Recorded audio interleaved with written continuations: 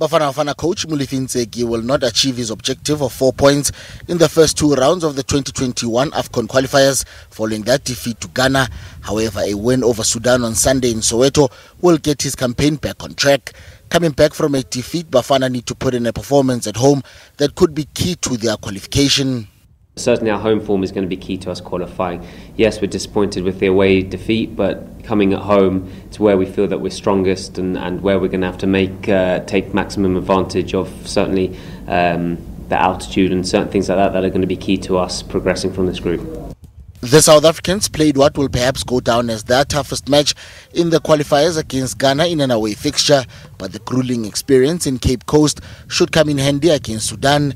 Ntseki is expecting a defensive approach from the Northeast African nation, although being a side that is mobile offensively. Bafana Bafana have a convincing record against Sudan, winning their last two fixtures during the 2015 AFCON qualifiers. We are left with only one form of results, which is winning this game.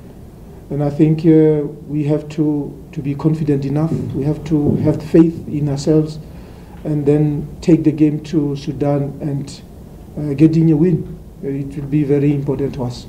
Meanwhile, Bongani Zungu and Tamsan Ngamkiza are doubtful for Sunday's clash due to injury, while Kamelo Mukojo will be available for selection after he missed the Ghana game due to fatigue.